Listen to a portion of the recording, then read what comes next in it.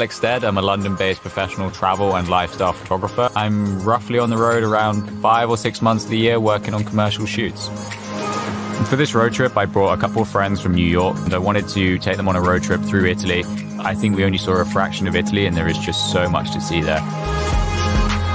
When I first unboxed the Z50, I was super impressed with how small and lightweight it was. Couldn't think of anything better to go on like adventures with, and I felt at home straight away with the camera just because all the ergonomics for me was spot on what a Nikon should be.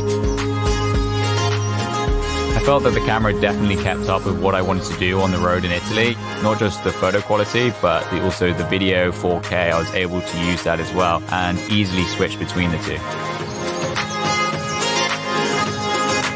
Being able to kayak in that early morning was just one of the most beautiful moments of the entire trip. Having to take these 2 kit lenses out with me was just so refreshing. They covered the focal lengths I needed, wide landscape shots at kayaking to some of the more compressed shots of the hotel against the mountains.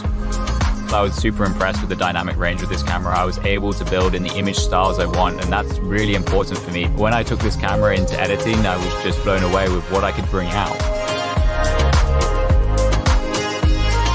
The Dolomites has been a place I've always wanted to go.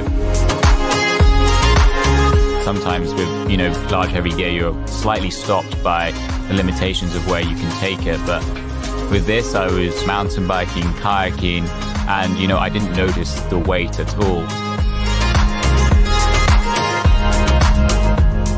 This trip has really made me rethink about mirrorless, not just on an adventure holiday like this, but actually taking it into my commercial shoots.